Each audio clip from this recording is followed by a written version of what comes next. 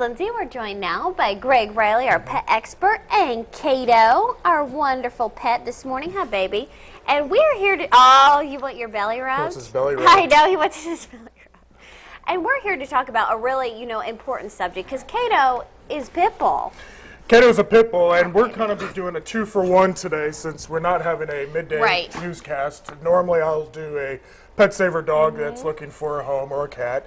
So Kato is actually up for adoption. He's available at the Terre Haute Humane Society. Really wonderful dog. He's housebroken. He's 10 years old. Gets along with other dogs. Really likes people. He is sweet. He really is a sweet dog. If you're interested in Kato, you can find him at the Terre Haute Humane Society again, and that phone number is area code 812-232-0293. And isn't this month Pit Bull Awareness Month, or something to do with making people more aware about pit bulls, because they are sweet dogs. You just have to raise them properly. Right, correct. Hamilton County, along with conjunction of the Terre Haute Humane Society, are joining at the end of this month on March 31st to raise awareness and education for pit bulls.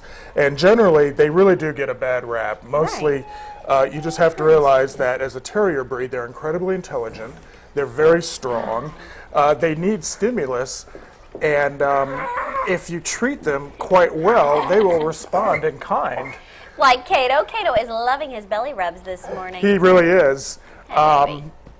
Most of these dogs has really a bad reputation, like I was saying. Most of your dogs that you're going to be seeing that are going to be bite wounds are going to be like, say, your smaller dogs like your Cocker Spaniels, your Dachshunds, sometimes even like your Chihuahuas. But obviously with these dogs, you really have to keep a firm leash on them, more or less. You can't let them run large or anything like that. If you think of a pit bull, they're, like I was saying, they're highly intelligent. And if you think of giving, say, a bunch of teenagers, a bottle of liquor and some car keys, of course they're going to get in trouble. Right. So if you know that, and if you go into that, you should actually get a really nice dog out of this. And they, there was that recent story of the news anchor that got bit in the face by the pit bull, but it was one of those cases where she was probably doing things that she probably shouldn't have been doing with an animal that you don't really know. Right, exactly. I mean, I can probably do this and I'll be fine, obviously, because he's been licking my face, throughout the whole time. But if a stranger comes up to him, I'm certainly not going to encourage them, go up to Kato and, stick your face in there. And are these dogs good with kids? Really good with kids, really. Very loyal. They actually get along with other dogs. Kato gets along with other dogs. I've got a couple of information and some links through various organizations throughout the valley. If you go to Greg the Pet Guy on Facebook, you'll find that. Wonderful. And again, if we want to adopt Kato, where do we go?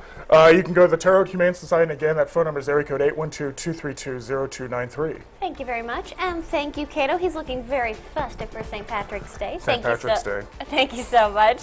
As we take a break, here's another look at how you can get a hold of Greg Riley if you have any questions. Well, check out his Facebook page, and also if you'd like to adopt Kato, there's all that information. You're watching News 10 This Morning. We'll be right back.